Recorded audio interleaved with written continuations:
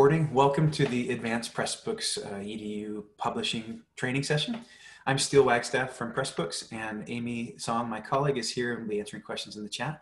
What I want to do to start is to start with showing you some examples for what a kind of fully developed Pressbooks book might look like, and give you a couple of representational examples from a few different disciplines. So I'm going to start with the discipline that I used to work in here. I'm now sharing my screen. Can everyone see the screen that's being shared here? It's a Pressbooks example that says poetry assignment. Good, okay. So what we're seeing is an example of a chapter here that's teaching a poetry class. And you'll see that it starts with the chapter name, it's got the author's title here, and then this is an example of a kind of advanced text box where I'm introducing some publication history. And you'll notice as you start to view the publication history, you'll see a few different examples of things. One of them is these highlighted words. And so this is an example of a book that's using the built-in annotation tool Hypothesis. So if I were to click on one of these annotations, the pane on the left or the right-hand side of the screen will expand, and you'll see that public annotation has been built into this book. So the word Niedecker has been annotated in the public layer with a biographical note about this person. Later on, we could see another word, new goose, and you'll see that the annotation layer here includes images and other kinds of examples. The next thing we might see in the book is this, what looks like a link, but with a dash underline. And that means that it's a glossary term. I'll show you how to create glossary terms later, but the way that glossary terms work is that when you click on them, a definition will pop up on the screen. And so you can apply glossary terms or definitions to any words in your book and then have the glossary appear there. The glossary terms will also be collected, if you want them to be, in a full book glossary as a special back matter type. Later on, you'll see here's an example of a footnote. So you'll see a raised link number. As you hover over it, you'll see a tooltip that gives you the full footnote content, or you can click on the footnote and it will jump down to the footnote. Here's the actual content of that particular footnote. And then there's a back button that lets you jump back to its location in the text. So those are some of the kind of basic features that we'll cover and show you how to build and make. You'll see that there's lots more different kinds of annotations. You could view all of them in the book, and you can see in the annotation layer, you can include things like audio elements. Or closure. You can also include things like, if I scroll down a bit further, you can include historical markers or pictures, and you can include embedded videos and other kinds of rich media if you wanted to in the annotation layer. The other thing to note about the annotations, which I'll show you later, is that each annotation has its own URL. So if you made an annotation and wanted to share it with students to point them to a specific part of your text and maybe your explanation of it, you can always just share the URL, and that will open the book, open the annotation, and kind of steer their attention right to the part of the book that you wanted to anchor or highlight. So we'll cover that in a bit of more detail later. The next thing that you'll see here is an example of interactive element built with an open source tool called H5P, which we've also integrated in Pressbooks. So here as an example, I've had students read this short little introduction to this poem, and then I asked them a question. It's just a knowledge check question. Did Niedecker publish this poem during her lifetime? And as they've answered it, they're gonna get some feedback, some individual feedback that's programmed to happen in real time. So you can build these interactive components and put those throughout your book as well to make the book more of a check your knowledge, interactive, formative learning experience. The poem itself has a bunch of annotations, and then there might be a multi-part post-poem assessment. In this case, I can work through and I can see here's the first question. The next question has some fill in the blank parts, so I can start filling these out. And if I can type and talk at the same time, which I'm very bad at, you'll see here's one that has a hint in it. If I click on it, what state has the capital of Madison? I think that's Wisconsin. I ought to know that. And I could check these and see, okay, I got those correct. Here's one where I'm going to get some of them wrong on purpose. So I'm checking the end words. And I'll say, okay, I got 1 of 4. I could then show the solution. And I could see, oh, okay, those are the correct answers. And I could retry it until I was ready to move on to the next part of this activity. And then you can see things like true or false questions built in. You can also embed video and other kind of multimedia. I'll show you how to put images, media, audio in your Pressbook. And then there's different kinds of H5P activities that can be inserted in a chapter. So that's an example of like a literature type book that will show you how to build all of these components here in the training. The next, I think we had some people coming from medical school. So here's a similar example from an anatomy course that's kind of smaller version of this where they started with some learning objectives. They describe what the learning objectives are for this chapter, and then they begin presenting information about the epidermis, the dermis, and they've got an image here with a caption. They have a knowledge check that comes right after. They're putting in a structure of the skin graphic, and then a knowledge check that follows after. Appendages of the skin, again, a knowledge check. You can see that they've built like a pattern of familiar experiences for the learner to follow as they work through this book. And then at the end, they have a more complicated knowledge check where it's a series of flashcards that ask you about first, second, and third degree burns. So I might say first degree burn here and check my answer. I got that one correct. And it will take me through and I can work through these flashcards. And these are another example of the type of H5P activities that you can build into your book. The next example would be from a language teaching course. So I know we have some ESL instructors and other people in this training. So here's an example of someone, a textbook, kind of modified version of a beginning Brazilian Portuguese text. So you might start with learning objectives again, and then they put some examples. They built a verb table here that you can see. There'd be a practice activity where you practice your Sarah and a star. It's a series of multiple choice or a series of select the response questions that moves through and will give you real-time feedback. And then they built a different set of, a different kind of table for the vocabulary. So here we're learning about countries. I can sort them so that I see all of the feminine endings, masculine endings, and plural endings. I can also sort by the alphabetical order of the Portuguese noun, and then I can see the English translation. I could also say, I only want to work on feminine, well, I can't filter just by A because all these words have the letter A in it. But I could say, let's just look at plurals. And I filtered this table in an interactive way. And I'm seeing just Estados Unidos here. And so that's another kind of tool that you can build these interactive, filterable, sortable tables. We'll talk about that in the training. And then here's another example of a kind of flashcard activity where you would, I don't think this is right, morango.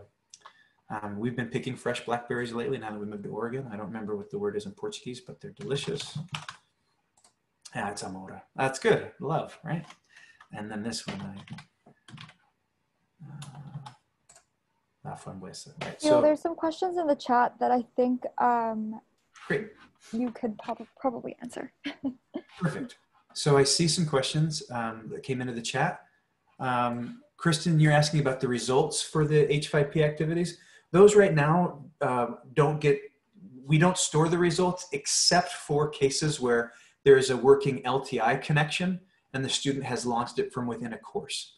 So that's an add-on that some universities or some networks will purchase, and it will allow a grade passback to happen between the book and the student's gradebook in the LMS. But generally, this would be just for formative assessment, and we don't store and track the results for just regular public visitors to the site. We don't have any information about them. So that was Amy's answer. H5P does allow the use of LaTeX with these elements. Isaac, I'll show you that in just a second. Okay, thanks, Kristen. Yeah, we're still working on Sakai. We've been waiting for some responses from them, but we hope to get that working with Sakai. And then you can see there's other kinds of examples. There's a fill in the blank or a fill in the blank. I'm getting a lot of these wrong, but you can see retry and show the solutions. There's also these hotspot type activities where this is one where you have to find the tallest tree. Here's the tallest tree, and then you have to find something in the sky. I found it in the sky.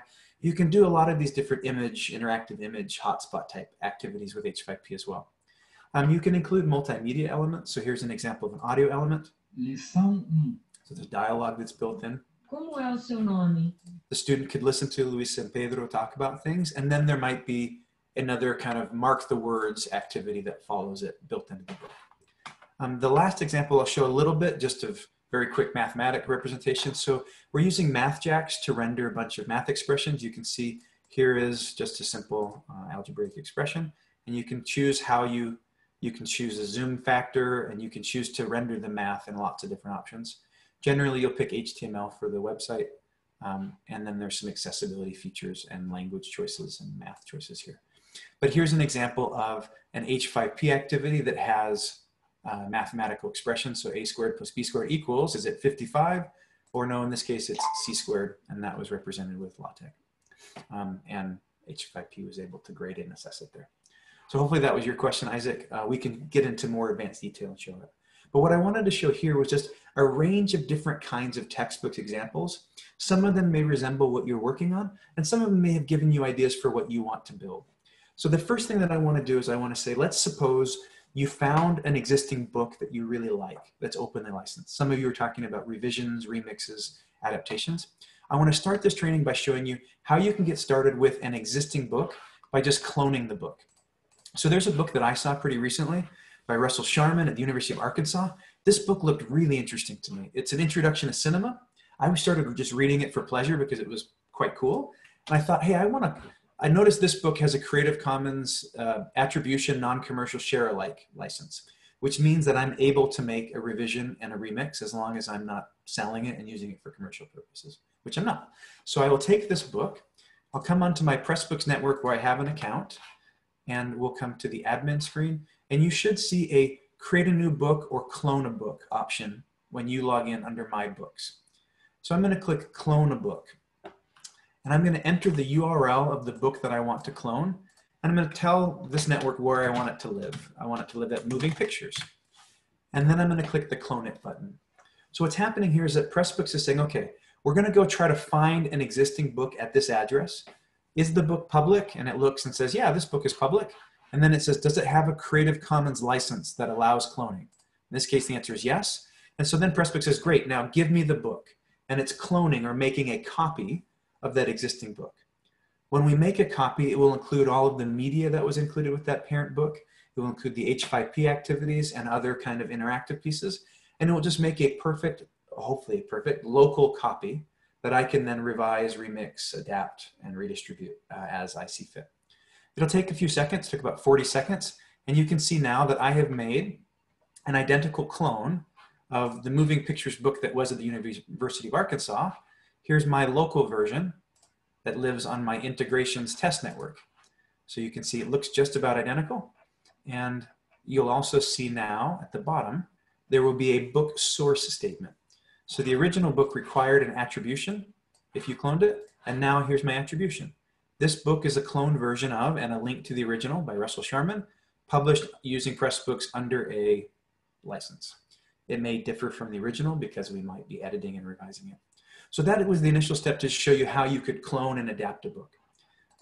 Now, once I've cloned the book, I can then come in and I could make edits to any one of the chapters, and I could add elements. I could start to revise and do different things. The first thing that I want to show you is very simply how you could add a media element or some new piece of media to this. So I went to the Creative Commons search, and Heidi, we'll get to that in just a second, yes. Heidi asked whether you could clone parts of a book rather than the whole thing. So here I went to the Creative Commons search engine, and it allows you to search a bunch of openly licensed images. And I was looking for something about the Lumiere brothers who were involved in the history of cinema. And I found this was a very cool historical plaque that I believe has been placed in France, celebrating the 50th anniversary of their professional cinema, something or other. And it has a CC license. So what I'm going to do is on this image, I'm going to take this image and I'm going to save the image locally to my computer.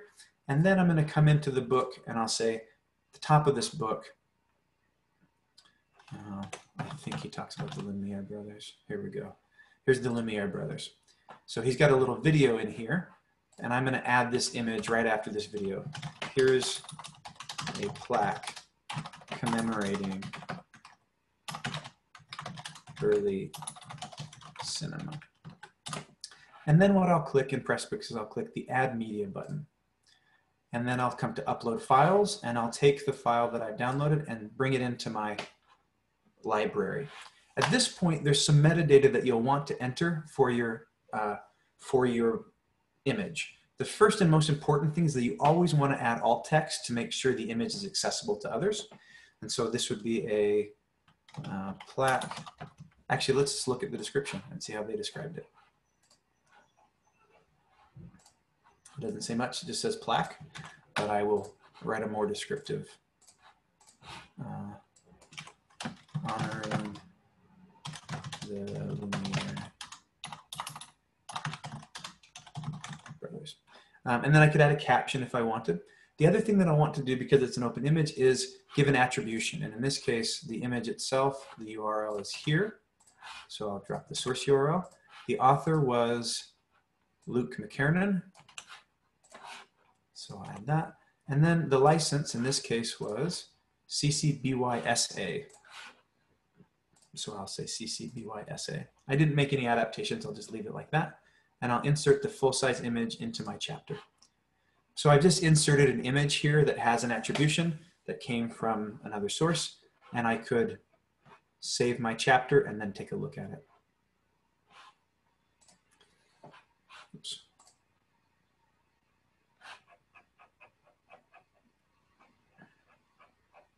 So here's the image, the plaque that I just inserted from Creative Commons. And that's the very basic part of like cloning a book and adding images with attributions. If you'd like to turn the attributions on so that they're always visible to users, you'll see under theme options, appearance theme options, you can click this setting to display your media attributions at the end of the chapter. So if you're using a lot of openly licensed images, it's a good idea to turn this setting on. And now what you'll see is at the end of that particular chapter, there will be the attribution for that image that I added will now appear here, my media attribution. This image by Luke McKernan is licensed under a CC BY share alike license. So I'm fulfilling the license requirement to give attribution by adding that metadata and making sure that it displays there in the chapter. Okay, the next question was, how do I do if I only want part of a book and not the whole book? So there's a lot of different ways to bring content into Pressbooks. And let's start with this cloned book that I have. Actually, let's just start with a new book. We'll just create a sample new book, and it'll be my test demo fake.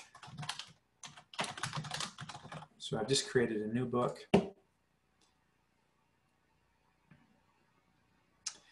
Kate, if you're putting your own original images in, you do the same attribution as I just showed you there, and you would just list yourself as the source. So if you were to look, let me go back a step here, just so I can show you that. So in the media library, here what I would do is, for the attribution value, I could give a source URL if I wanted one, or I would just list myself as the author. If I had taken this photograph, I would say Steele Wagstaff, and then I would choose the license that I wanted to share it under or release it under. And that would be the best way to include the right attribution information for your images if it's important to you to have them attributed by others. Yep. Okay, so here I've created an empty book. And Heidi's question is, what if I want to just bring in a part of an existing Pressbook? So in the dashboard, you'll see tools and you'll see import. And we support a bunch of different methods to bring content in. This question though, let's say I only wanted 3 of the chapters from this book and not the whole thing. So what I would do in this case would be, I would import from web page or Pressbooks webbook, and I would give it this URL. So instead of cloning the whole book, we'll use our API to clone parts of the book. So when I click begin import, it will say, okay, I recognize that book. It's a Pressbook, it has an open license. And then it will show me which pieces of this book do you want? And so in this case, Heidi, I might say, I want the brief history of cinema, and I want the chapter on cinematography, and I want the chapter on acting, and I want this part called an introduction to cinema.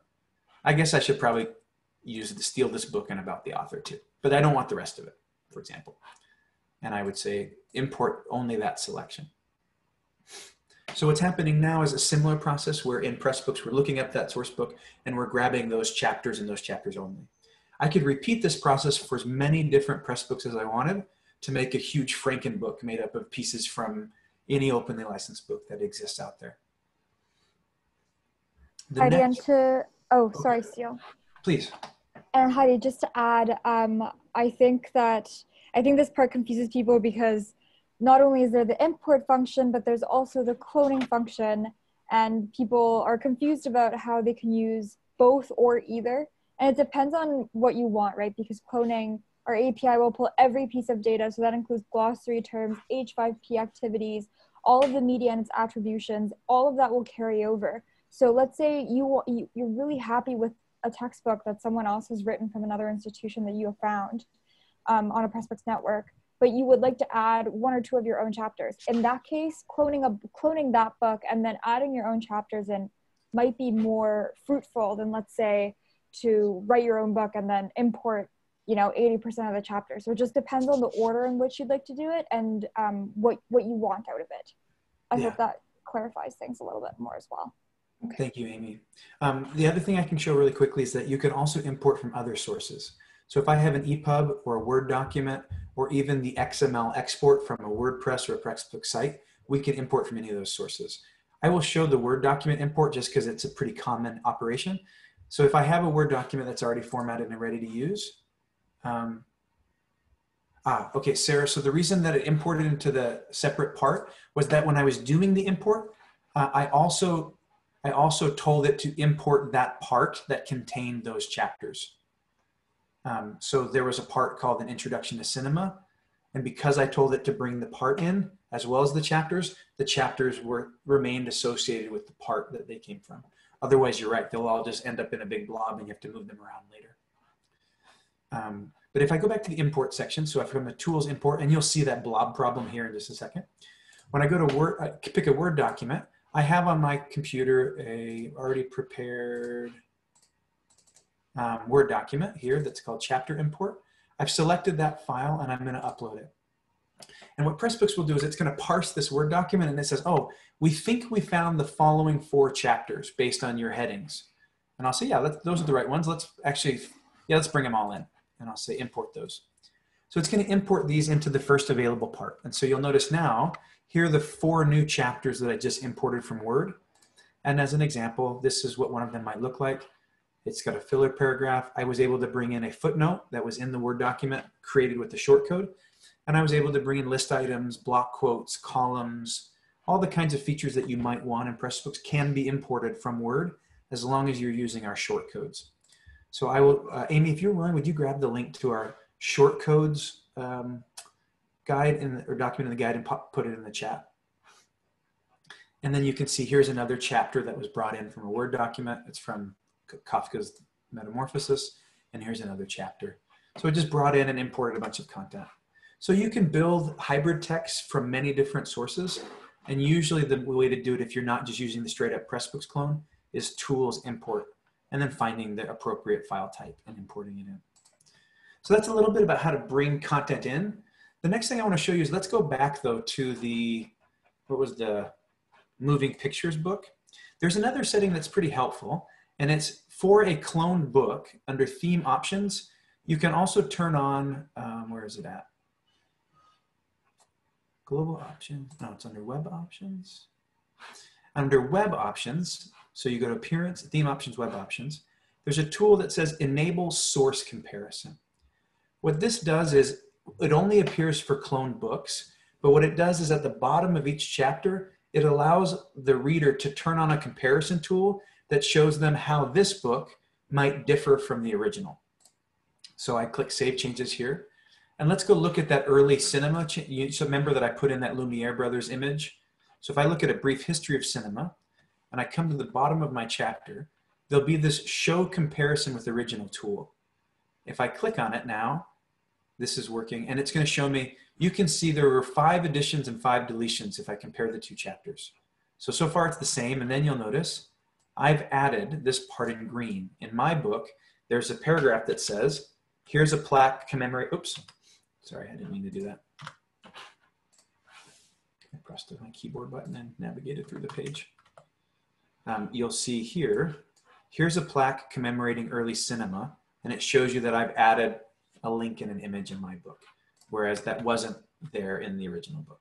So that's a tool that you may want to turn on if you're making a clone and making significant revisions, just because it gives readers the chance to see what you've revised, what you've changed, and it can be helpful for others who might say, oh, how does this book differ from the parent that I'm already familiar with?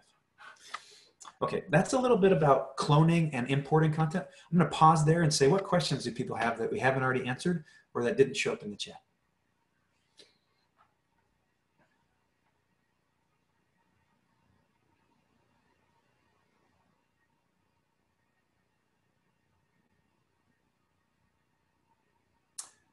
Okay, great. So the next thing I want to show then is I'm going to go back into the back end of the editor, and we're going to talk about how to add tables, how to add text boxes, and how to add other kinds of media.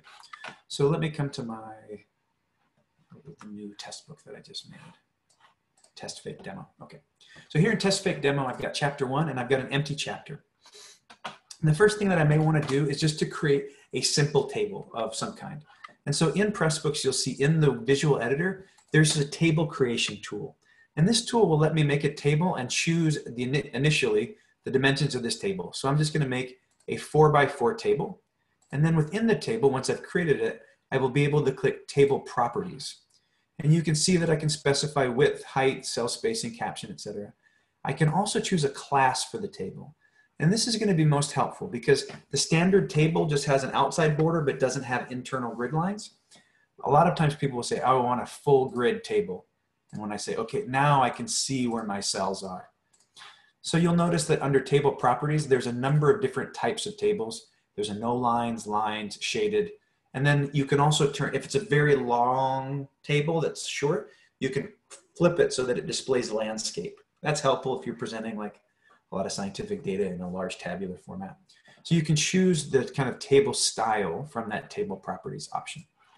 The other thing that you'll notice is that within a row and within a column, you'll also see that there are cell properties, row properties, so table row properties. I could choose in this row to have a shaded row here and a shaded row here.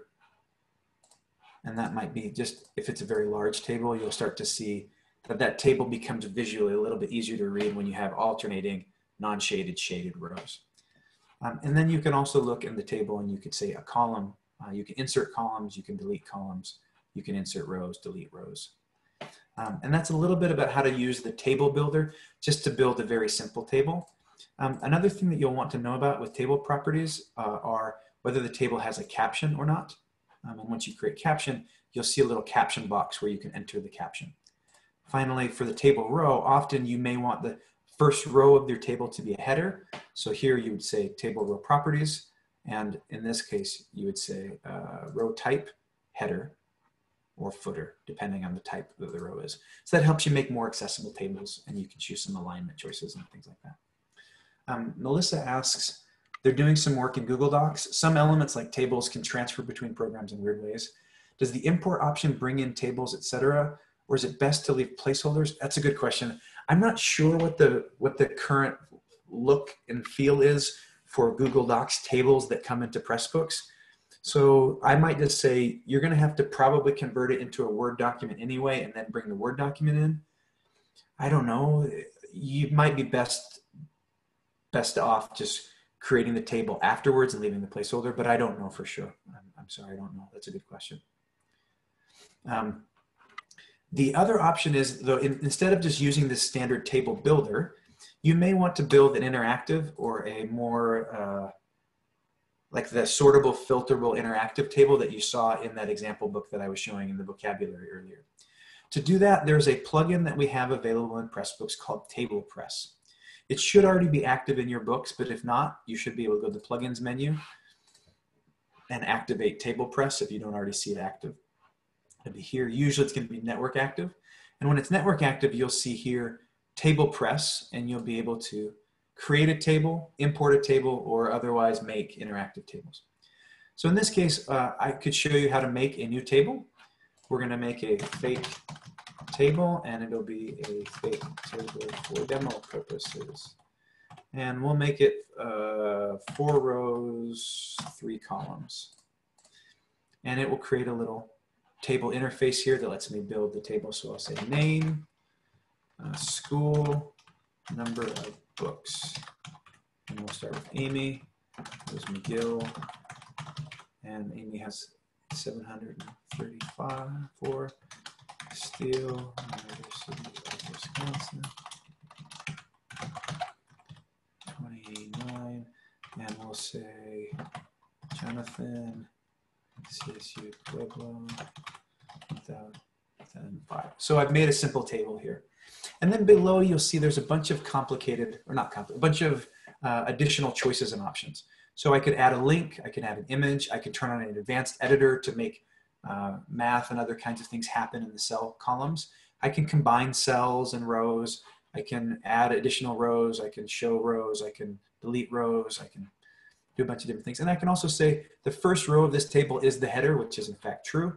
The last row is the footer. That's not true. Let's show the table name and the table description above the table. And then I'm going to allow sorting and filtering and pagination. We'll do 10 rows per page, which won't matter because this table only has 3 rows or 4 rows. And we'll click Save Changes. So I've just created a new table with TablePress, and you'll see that it gives me a shortcode. I can take this shortcode and put it anywhere I want in the book.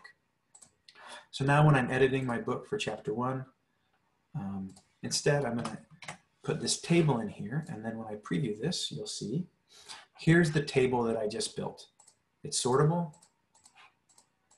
and I can then filter by looking only for people who have the word university, and then Steele and Amy are left. And then I could also search only for values that have 0, 0, and only Jonathan is left. And that's how you build an interactive table. The next thing you can do with TablePress, which is kind of cool, is you can also import tables from a bunch of different tabular type sources. So suppose you're building a table and you have a CSV file or an Excel file or an Excel spreadsheet. You can import them, or you can use JSON or something more complicated. In this case, I just have a simple JSON file on my computer that's already ready to go. I'm going to import like a larger CSV file and create a table from it. I'm going to add this as a new table, and I'm going to, or you could append it or replace existing tables, but let's add a new table. So I've just created a new table, and it's going to be called financial, or I don't know, budgeting trends. And the description is August 2011 to 2019 firm balance statement. I don't know if that's true. And you'll see the CSV came in with dates, assets, debt, net. So if I was teaching accounting or something, I might want to use a table like this. Let's set it up to show 50 tables, 50 rows per page, and we'll show the table name, and we'll save these changes. I've got a new table now. If I come back to my chapter again, let's replace the original table with this one, and let's preview that, and we'll see now. You can see now there's a much larger table that's being displayed, and it's showing 50 of the first 100 entries. If I click next, I'll paginate it, and I could change and say, let's actually just show 10 per page, or let's show 100 per page. And the display of that table just has changed dynamically for the user. I could also say, I only want to see 2019, and you'll see my data for 2019. It's sortable and filterable. And that's how TablePress works. I'll pause there and say, any questions about building tables or adding tables or TablePress to Pressbooks books? I just want to say I'm really excited and it's beautiful. Oh, great. Good. Thank you. Well, it's nice to get affirmation like that. Okay, Sarah asked again, what sources can be used to import tables again? So let me take you back to that screen. From TablePress, in TablePress at least, the import option supports CSVs, Excel files, or the new Excel file, as well as an HTML file that resembles a web page. It will try to parse it. I've never tried a HTML import with TablePress, but you might need to make sure that it actually looks like a table for it to parse. And then you could also use JSON, which is a JavaScript object notation format. It will try to parse it and break it into table cells. So those are the options. And you can use a file upload, or you can even point to a URL if it exists on the public web. And then there's some additional plugin options. If you really want to dive in, you can load some custom CSS, but generally it makes most sense to just leave the CSS as it is. When you're looking at your list of tables, you can see them here. Here's my table. I could show the shortcode. I could export it. I can edit the table once it's been made. This lets me resize it. And it's a pretty nice little graphical visual interface, and it's a pretty slick tool, I think, for building interactive tables. The other thing to note is that when you produce an export, this TablePress tool relies on JavaScript in order to filter and sort and paginate. So when you produce an export, what will happen is for the ebooks and the PDFs, which don't support JavaScript, we'll just turn TablePress into a flat table, and it will just display as a table. You obviously can't interact with it, but all of the tabular information will still be there and will just be displayed in the default display order. Jonathan, that was your question. Hopefully that I could show you actually what it looks like, or you could just take my word for it. Let me just show you. Because Jonathan is a trust but verify kind of person. I know this. Okay, so let's come to the export here and let's make a PDF for digital distribution.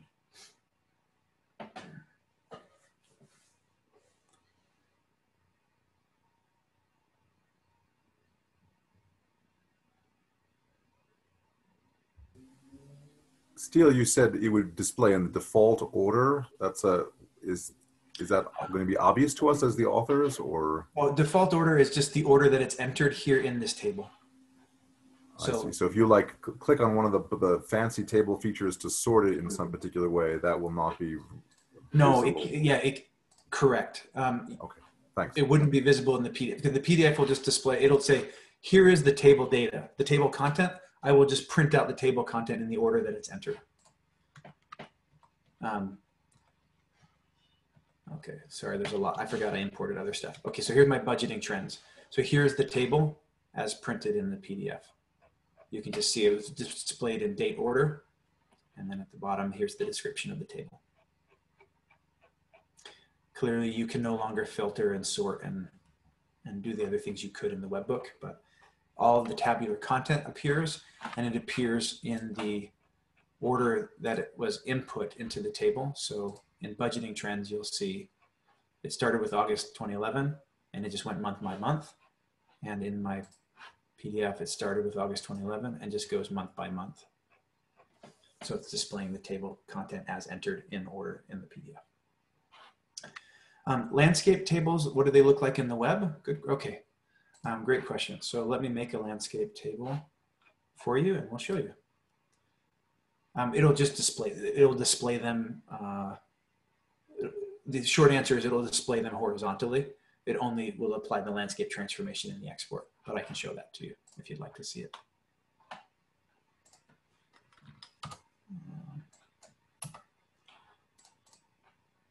So if I have like a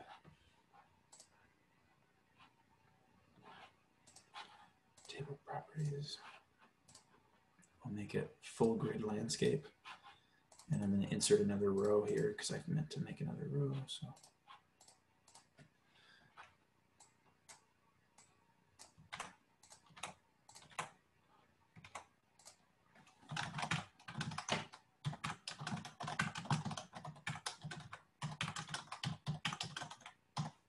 All right, so let's preview it. You'll see this is going to be a landscape table in the PDF, but in the webbook, it just is meant to fit in the web content and it will always display horizontally. So sometimes when you have very, very large tables, you have a pretty limited palette here, and you're going to see that very wide tables don't look great on a constrained webbook, and that's the problem with tables and short webbooks, I guess. So there's not really a great workaround for that. So thanks for those questions, Sarah and Jonathan. I'll take any other questions on tables, and if no one else has them, I'll start showing how to do text boxes and media.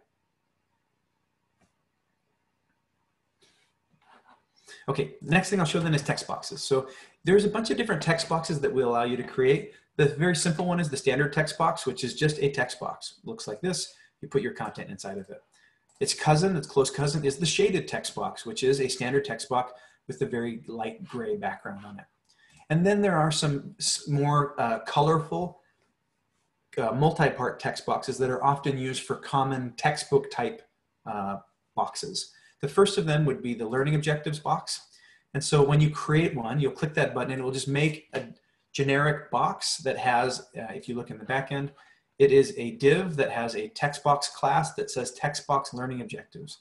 There's a header, and in that header it says learning objectives, so you could customize this. So you could say lesson 1 learning objectives, and then you'll have some paragraph content down here that you can edit and modify.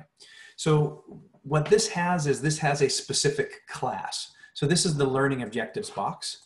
And then you could say, let's do key takeaways as another one. You might have the end of your chapter. You might have exercises, and you might have examples.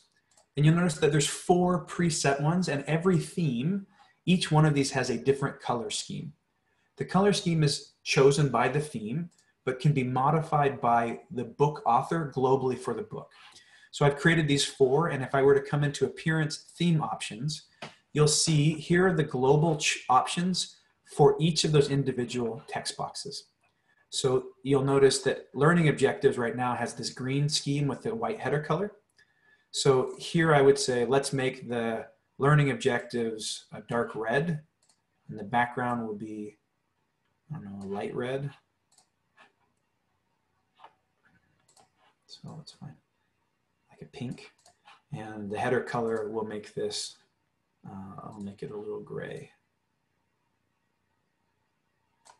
just to make some subtle changes. And so now when I go back and reload this page, my chapter, you'll notice that the learning objectives have become this pink color globally throughout the book. So that's what you can do with the various text boxes. And so you can use this to establish like a visual pattern language for your book and some repeatable elements. Isaac asked about changing the text boxes.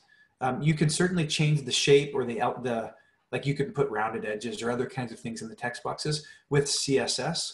So as long as you know the CSS, you could apply whatever rules you wanted, targeting just the class of the text box or the class of the particular text box you wanted. But generally they come in these kind of pre-built shapes and colors. The colors are pretty easy to change from theme options, as I just showed you there. Then when I come into the book, in addition to making text boxes, you can also insert media. So you saw that earlier that I inserted an image, but what I want to show here is how you could insert other kinds of media. So for example, I have an MP3 file, an audio file that I have downloaded from an example website. I can drag that into the media library, and here you'll see it's going to upload. You can upload files up to 25 megabytes in size to Pressbooks networks. If it's larger than that, you should host it elsewhere and just link it or stream it, because we're not meant to be a media server, but we can serve up smaller images and audio elements. Here you'll see there's a title for this song. There's an artist, there's an album. You can give it a caption and a description, and then you can choose what type of, in this case, I want an embedded media player. So I'll click Insert into Chapter, and you'll notice there's now an embedded audio element in this book. You can do the same thing with small video, though we generally don't encourage it. But I'll just show you an example of a small video that I have.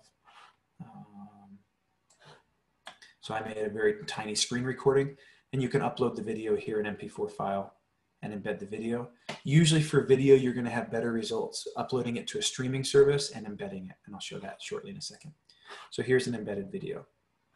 The next thing that I'll create here would be if I went to a streaming video site like Vimeo.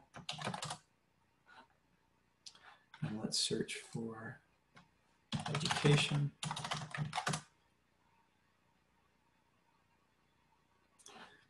So here's a video from Zach Miller that says what education is. Let's say I like that video and want to embed it in my book. I simply take the URL, I come back to the chapter, I'm on its own line in the visual editor, I paste it, and because Vimeo supports OEmbed, it will automatically convert this into an embedded video. The same thing is true of YouTube.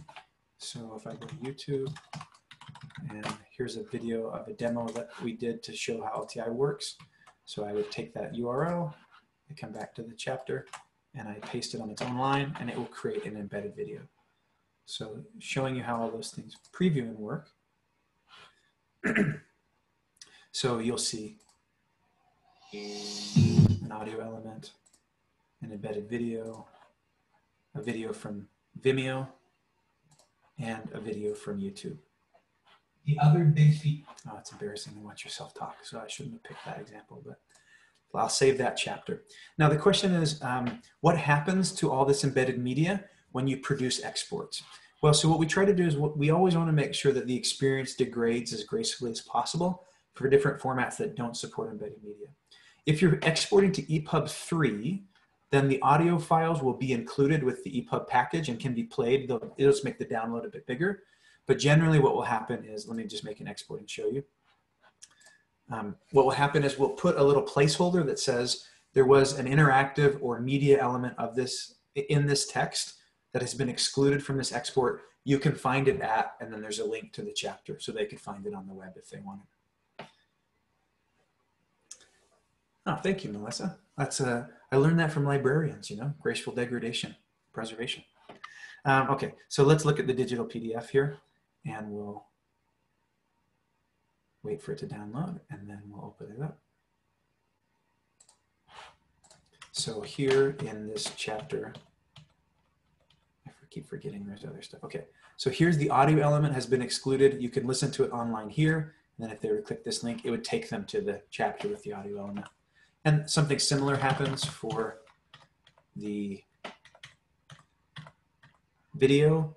Here's the Vimeo video. We are able to include like a thumbnail when it comes from a streaming video service, so you can see what the thumbnail video looked like.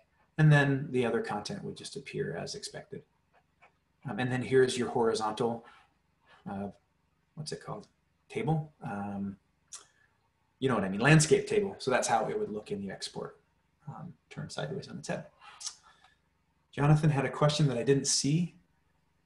Oh, great. Okay. So yes, there are some automated tools that can, so Jonathan's question was, is there a good way to check the color accessibility for your text box tables?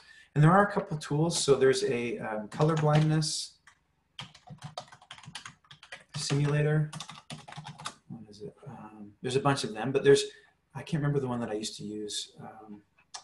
It might have been this one. There's a nice little tool that you can do, and you can check a number of kind of common colorblind forms of color blindness. The most common that's experienced by most people is the kind of simple red-green color blindness. It's a pretty high percentage of the population struggles to differentiate certain tones of red and green from one another. So it's really good to try to avoid color encoding that conflicts there. The biggest thing to think about though with accessibility and color has to do with the contrast ratio. So especially when you're choosing a background and a color, you want to make sure that there's a contrast ratio of at least 4:1 or higher for whatever color text on top of the background text. We don't have a nag so for example, if I were to pick purple on purple, this doesn't give you a nag, but that will almost guaranteed, that would be guaranteed to be inaccessible. So we would like to, maybe in the future, Jonathan, we could put a little nag that just warns people, this is not an accessible color combination. Hey, Steele. Yeah. I thought you were just explaining things, but I just realized that your screen is frozen, and it has been for the past about 5 minutes. You know what I did? I tried to change one of the settings, and I paused my screen share. So let me, Zoom, I'm really good at it. Thanks for everyone for being so patient with me as you were just watching me show pyramids.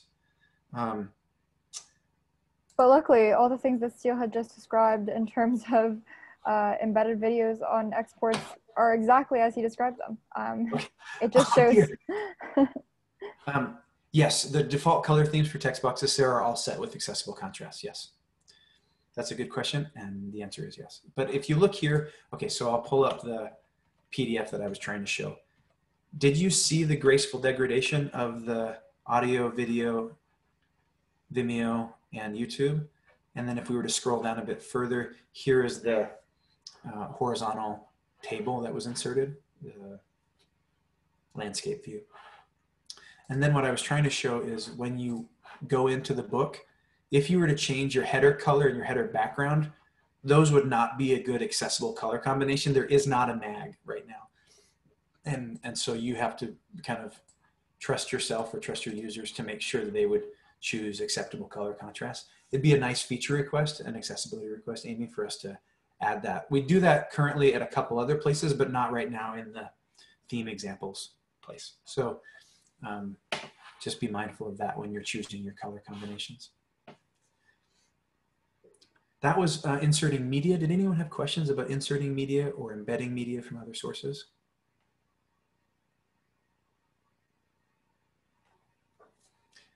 Okay, I'll go to math notation next. And math notation is an area where I am not the world's expert, but some of the world's experts are on this call. So I'm gonna just kind of sweat nervously as I talk about this and do my best. So let me go into my other book and show you, there's a few different things that you can do with no, this is not the book. What was my other book? I have a lot of them. Okay.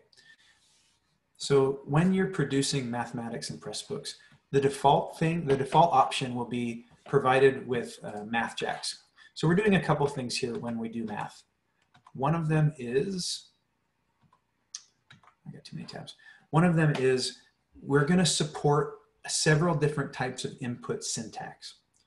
I know that many of you that are used to working in LaTeX will have a certain kind of parenthesis, open bracket, close bracket notation. We don't currently support that notation, though we're working to add it soon. Right now, in order for the LaTeX to render with MathJax in the webbook and properly in the exports, this is the expected syntax formula. So it's short code, LaTeX, close, short code, LaTeX, and anything inside of it will be rendered as math. You can also use $, LaTeX, $, and that will also indicate that what is included in between that syntax is math. You can add ASCII-math syntax as well. So you can use this shortcode and this shortcode, or $ ASCII-math $. And we also support MathML. So you can just put MathML input and we will render that in the browser using MathJax. Your settings are available here under Settings MathJax, and you'll see this big integral showing you that MathJax is rendering and working. In the actual book itself, what this might look like would be, here's a chapter where here is algebraic expression, and here's a bunch of mathematical or Greek symbols being represented in the browser using MathJax. So what's happening on the back end is the user has input simply LaTeX shortcode, the expression, close the LaTeX shortcode. So you can usually do represent most of your math needs using that kind of expected syntax. What we'll do is we'll render in the webbook using the MathJax library, and then we will produce accessible images or SVGs or PNGs with alt text for the exports that don't support JavaScript. And that's as part of our graceful degradation routine. If you'd like, there is a separate plugin that's mainly for advanced LaTeX users that want to use other packages that may not be supported by MathJax. And that plugin is called WP Quick LaTeX. These are mutually exclusive. So by default, there's a really nice MathJax solution that we've built in, or you can turn it off by activating this plugin. What this plugin does is it gives you a different set of settings under Quick LaTeX, and it will allow you to still use the similar kinds of input expressions, as well as declaring LaTeX page and then adding support for some of the other delimiters that you might be more used to using. You can see that there are some advanced settings where you can do things like what the TXZ picture package lets you do. So this is pretty advanced graphic modeling that regular LaTeX doesn't support, but with declaring some of these advanced packages, you can do it. And you'll notice that there are some basic settings where you can see font size, font color, how the images are displayed. And then there's some advanced settings. This would be where you declare your packages as well as some of your syntax rules. So again, a lot of this is described in a guide chapter we have for the various mathematical options, but just wanted people to know that there's a couple of different routes for rendering mathematics. If you use the Quick LaTeX solution, the major difference will be in the webbook, you will be rendering images with alt text. It will not be doing the accessible MathJax math rendering. It will be images all the way down, which is fine, but it has some trade-offs. You'll also notice that if you have a very large chapter with tons of equations, the first time you publish the chapter and view it, it's going to take a long time. So it's going to have to go and produce all of those images and put them in place, and then it will cache them and page loads will be faster subsequently. But you might notice kind of slower page loads on the initial build. And that's the kind of 101 level of advanced mathematics. I know there's some advanced math users, and I'm happy to take difficult questions and shrug and do my best if you have them.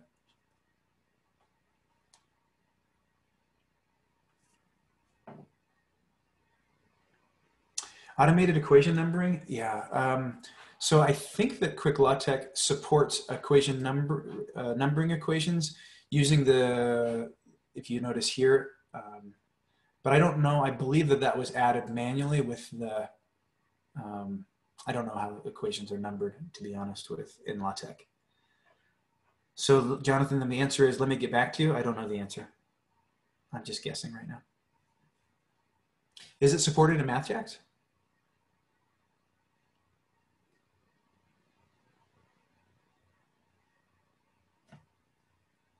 Okay, me neither. So yeah, I don't know. Good question. You always stump me. The equation environment gives a number automatically. Thank you, Isaac. So Isaac's our resident expert. Isaac, I don't know I don't know an accurate answer, so I'm going to stop speculating, but I will get back to people. All right, now we're going to get into the really fun teaching and learning stuff. And I'm going to start with hypothesis and save H5P for last because it's the most complicated.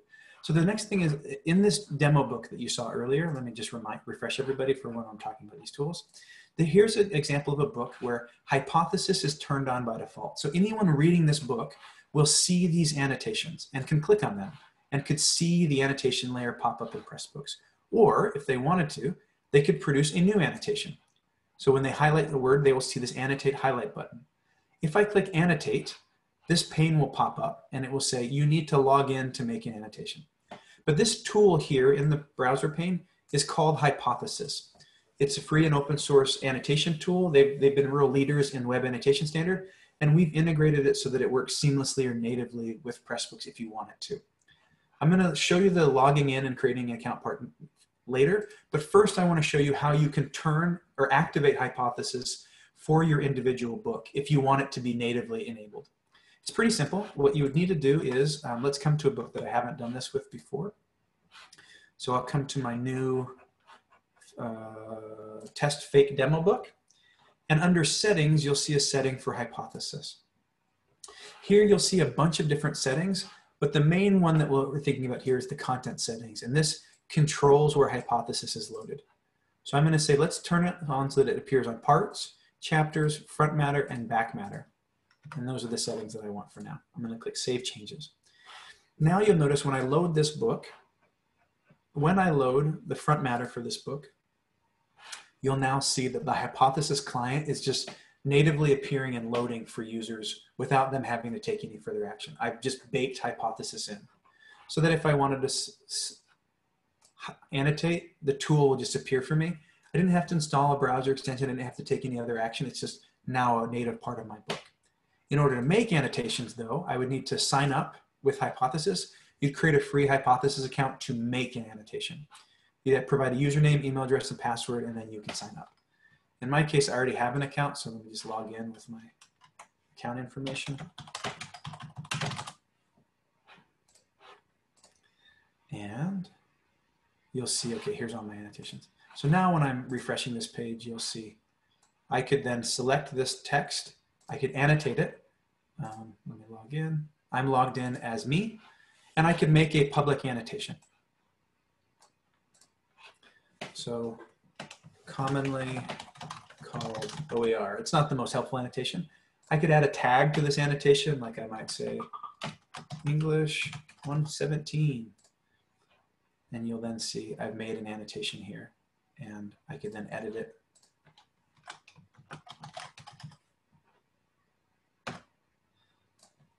And here's my tag. This annotation is public. It's visible to everyone. Someone could reply to it. I could edit it myself. I could share a link to it. I could also decide, hey, I didn't want this to be public. I only want this to be visible to me. I want this to be a private note. And I can change it, and now it's locked. It's private just to me. Another thing that you could do is create a private group for this book as well. So suppose you don't want the annotations to be visible to the whole world. You just want your class to be doing some in-class learning with one another. So I could say, let's make a new private group, and we'll call this English 117, Fall 2020, because you might have many English 117 classes, and I'll create this group. So I've just made this new group. I can invite anyone in my class to join it by giving them this URL. And then I'll come back to my book. Let me refresh the page. And so I have a public annotation, right, that lives at Open Educational Resources. But I might make a separate annotation that says, and I want to put this on my English 117 layer. So I switch over to English 117 and I'd say, hey everyone, we're going to be learning a lot about OER this semester. Please start by sharing your working definition for this term. Reply to this thread to keep the annotations organized. And I would say, let's post this to my private group. Now what I've done is I've made an annotation on this book that's only visible in a private group. And these annotation layers can all be present on the same book at the same time. So you'll notice I could switch. As this user, I have access to many private groups, but I could go back to the public layer and say, oh, here's the annotation that's public. And at the same time, I could switch to my private group and see only those annotations which are present in the private group. For me, what's really helpful in thinking about this from a teaching purpose is I could have the same text, the same public text that's being used in many different courses at the same time, all with their own discussion threads, their own paratext happening in the margins, as well as using it the next semester with a new group of students and just starting fresh and starting anew with a whole new set of group annotations. In order to see the private annotations, users must be logged in and must be a member of that private group, yes. So if you wanted to do private group annotations, both to view and to make, they'll need to be logged in. You do not need to be logged in or have an account to see public annotations, but you do need to have a Hypothesis account to make annotations of any kind. That account hypothesis process is separate from anything to do with Pressbooks, but so you may want to look into whether you think it's a suitable thing to ask your students to do. In my experience, I really like Hypothesis Company. I think they have good values, good practices. Hypothesis is free and open source, and accounts will be free forever with no expectation that users will be charged or expected to do something that they don't want to do to have continued access to the annotation tool. And thank you, Amy, for clarifying that question. Yes, so generally, like what would happen is if I'm logged out, you won't see any other groups, you'll only see the public group. And so I would only be able to see annotations made on the public layer if I'm logged out. Once I log in, then I'll be able to see annotations made by myself. This was one that I made private to only myself, so let me change that again and make it public again. And I will also be able to see annotations made on any of the private groups to which this logged in user belongs. So if I went back to English 117, you'd see I have a different annotation there. Let's log out again, and we'll notice at a logged out user, I will see only those public annotations. There's one annotation, and it's public. It was made by Steele Wagstaff 4 minutes ago, and I can see it here on the book. If you're working in private groups, you have the ability to moderate that group. There's a little flag that you can report an annotation as needing moderation. For the public layer, you can't moderate the public layer, but Hypothesis is very good about moderating based on their terms of service. So that's just what you should know about annotations and how to use them. Questions about Hypothesis or about annotation?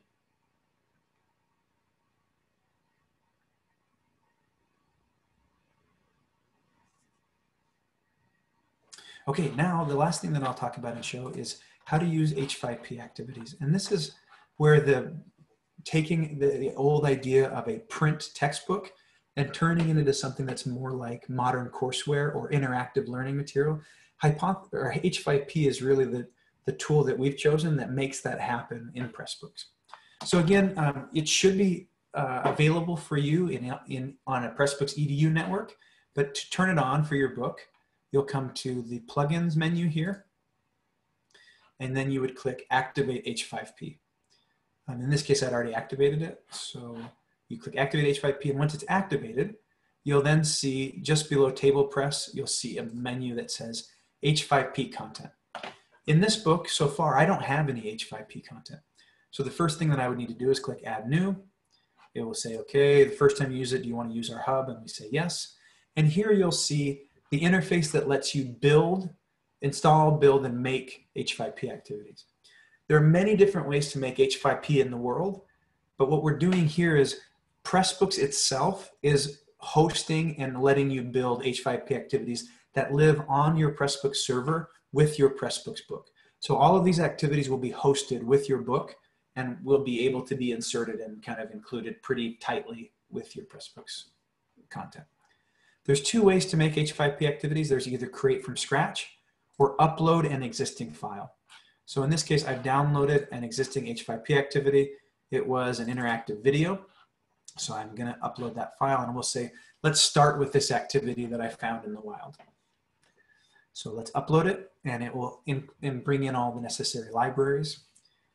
And then it will say, okay, here's a recreation of the source activity here for this interactive video. And you can then edit and revise and adapt this activity before publishing it to your book. It's taking a second because I'm screen sharing. Okay, so it created the interactive video, and you'll see for each H5P activity, there'll be a builder down below. All the activity content types are slightly different, but generally there's two important features that help you get started. First, you can always click on example, and it will show you an example of this content type in the wild built by the H5P folks. So here's an example of interactive video. Okay, there's a pop-up that shows me an interactive element, and you'll see on the video, there's several markers that show you where interactivity happens. There's a multiple choice quiz. I could take it. You know, that's not a blueberry. I got that one wrong. Let's retake it. Strawberry. Let's continue. And so you can see how an activity was built. And then you also can see a tutorial for most of these. And the tutorial is helpful because it will kind of be like a how-to. So rather than, oh dear, I'm trying to move my Zoom screen without pausing my screen share, and I'm not having great success. Okay, here's the tutorial page. And the tutorial will kind of walk you through the steps needed, why you use it, when you use it, and then how to make one. And it will give you like a step-by-step guide to making, uploading, and using the tools to build an actual activity. You can see here there's one that's already built, and you'll see that all these steps are in place, and you can modify it. When you're ready to publish it, you'd click Create, and you'll see that you now have one H5P activity that's been made in your book, and you can view it and interact with it here. And you can also view it from your list for all H5P content.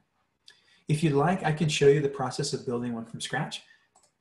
Does anybody have a particular H5P content type that they'd like to see that they think is interesting? There's a list of 40 or so of them here.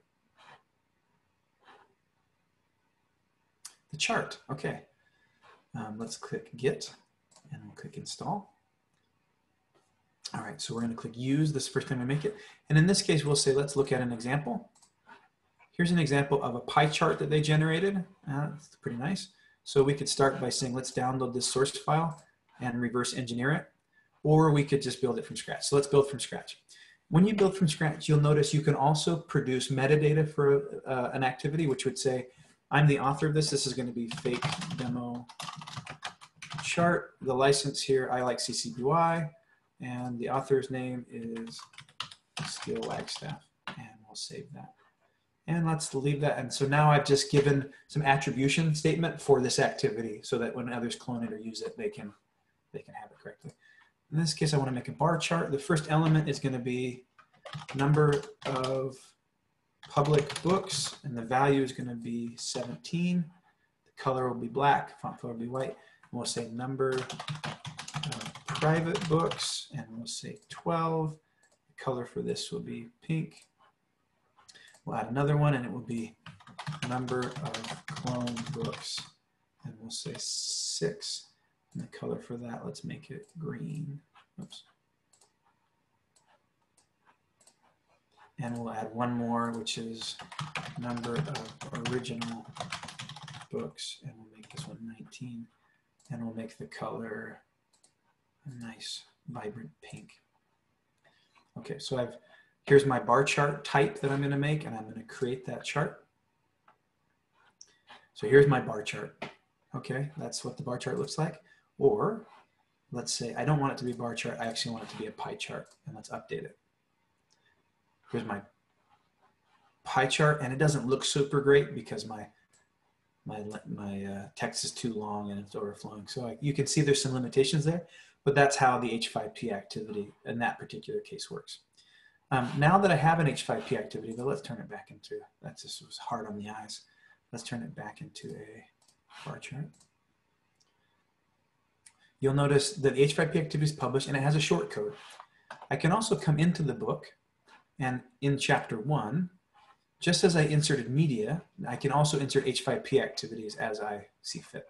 So let's come to my exercises chapter section here, and let's go ahead and add an H5P, and let's add my interactive video there, and you'll see the short code was inserted. And here at the bottom, we'll add my fake demo chart, and let's save this chapter, and we'll take a look at it. Oops. So here we've got all this other interactive stuff we put in earlier. And in my exercises, here's my interactive video. And down below, here's my pie chart. And if I wanted to, you could see here's the attribution statement that I included as the author. And then someone could also download the source file or copy the content and reuse it and remix it if they wanted to. Users can restrict the ability to do this if they really would like to, so they don't have to openly license it, but we set up everything so that open is by default. If they want to, when you're editing the activity here, you're going to see on the right-hand side some display options. You can turn off the embed button and the copyright button, and you can disallow users from downloading the content if you want to restrict reuse and reshare. And those are the choices there. You can add tags to help you keep your H5P activities organized, but you'll also notice that here you'll have a big list with titles that are only visible to you, content types, authors, tags, and when it was last modified. And that's a little bit about H5P. H5P, in my opinion, is just one of those really outstanding, almost everything is possible with kind of interactivity tools.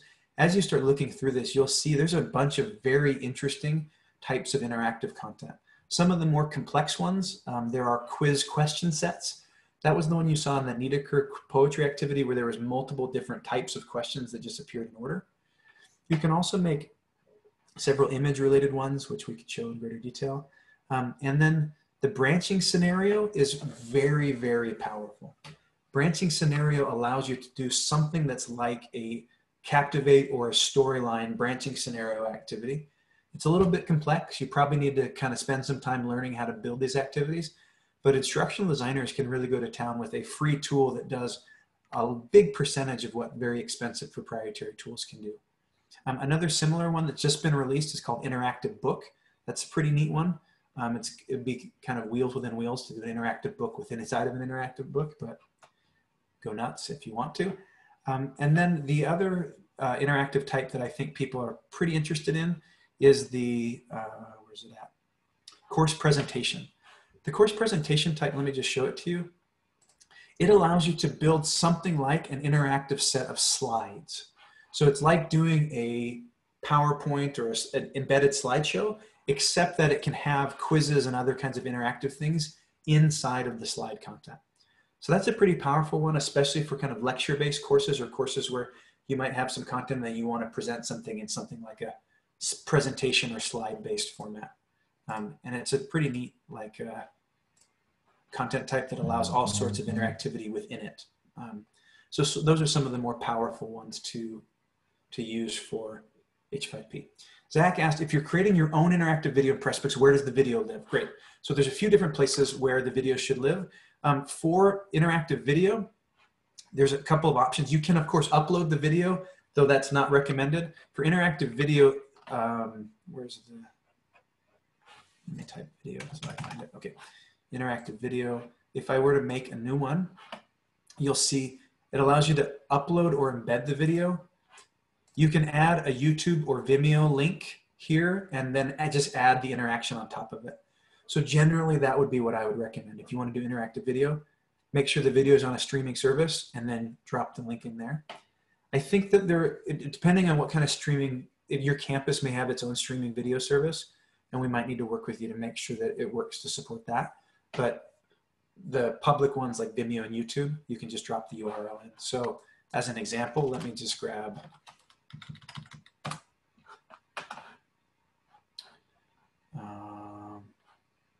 this is just for demo purposes, but we do these okay, here's a product number. I'm going to drop this video in and I'll click insert. And then if I create this, oops, I haven't made any interactions, but you'll see this YouTube link that I just grabbed will now be wrapped in this H5P interactive content player. And so it's pretty simple and pretty easy to do with videos hosted externally. So that'd be what I'd recommend, Zach. Okay, I know I've talked for a long time. It's flown by for me. Hopefully it's felt like it's been useful and not just drinking from a fire hose for you. The last thing that I want to mention is if you're getting started with Pressbooks, or if you're even an advanced user, most of you should also be able to have local campus resources that you can use to get help and support when you get stuck. On most of your campuses, those people will be called network managers. And the network manager, the role of the network manager is to be basically the front line of support or contact person for Pressbooks on a given campus. Network managers also have the ability to escalate support questions to Amy and I when they can't answer and then they get stuck. So if you have a PressbooksEDU instance or a network that's hosted with Pressbooks, that's part of what's included. It's premium support for your network managers. Our recommendation would be get to know your network managers, find out who they are, and send your questions and queries and support requests to them. And then they will also know how to escalate them to us as needed. If you have a question about who your network manager is or how to find out who that is, you can let us know. And Amy and I are in the chat and ready to help you identify who locally can help you with your problems or your questions. But that's what I wanted to cover today. I have a few minutes that I can stick around. I'm going to stop the recording and we can just talk about anything that you have. Otherwise, I know you're busy people and you've got lots to do. So thanks for your time and attention. And we'll pause or stop the recording now if you're willing, Amy.